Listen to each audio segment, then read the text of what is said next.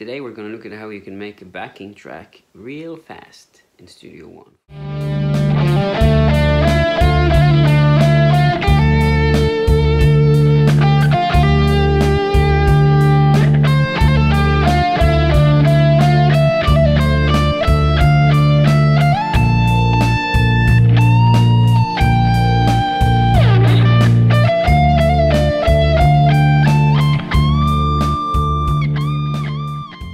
So I'm on vacation today, but I managed to sneak away for a while just to play some guitar. Got my first ever guitar, first one that I ever purchased here. So let's just jump right into it.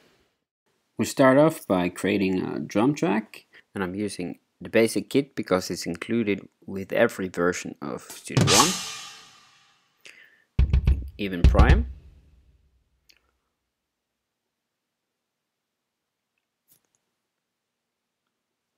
Then I'll create a pattern at the second bar and insert pattern. And this is the backing track for the song Empty Rooms by Gary Moore, which is one of my favorite guitar solos. So I'm just going to put in some kick drum, some snares, and hi-hats. It doesn't have to be really good, it just has to help you play the song. And I'll just duplicate it for several bars. And then I'll go to synths and find a warm pad. I'm thinking big pad.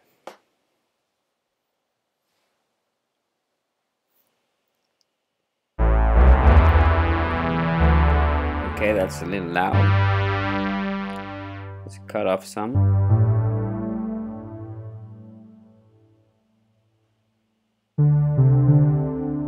That's better.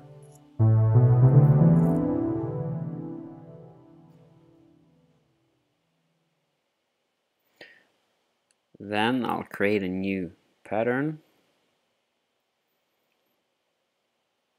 and just put in the notes for a D minor chord.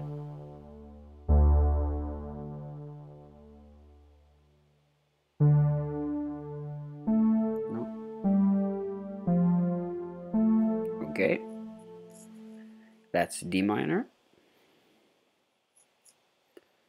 And I want the chord to last the whole bar.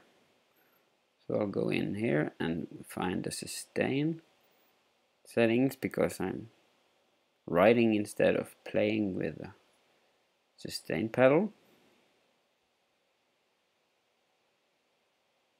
and duplicate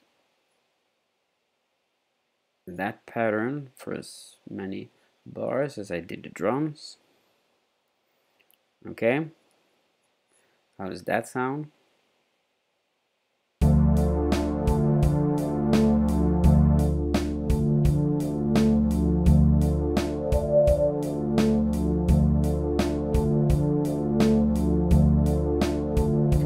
That works.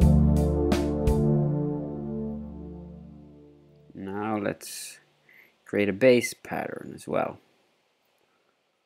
And I'm using the Fat Fingers preset, once again included with Prime, Artist, and Professional. Let's insert another pattern. There you go.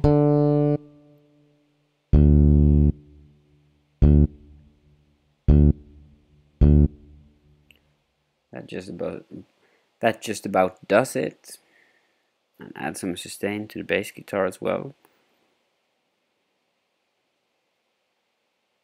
Makes it sound more like a real bass guitar playing. And then we'll just duplicate that. Let's hear.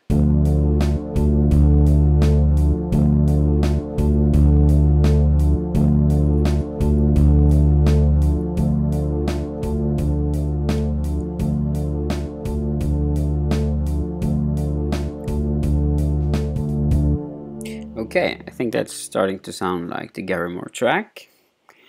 Now, go into information, follow chords, set the bass guitar to bass, and the pad, follow chords to parallel.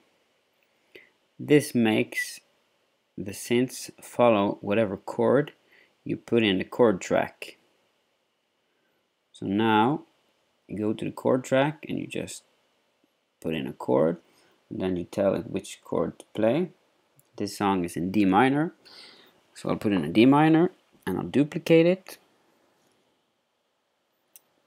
like that, and then you just go from bar to bar and you change the chord to whatever chord you need there.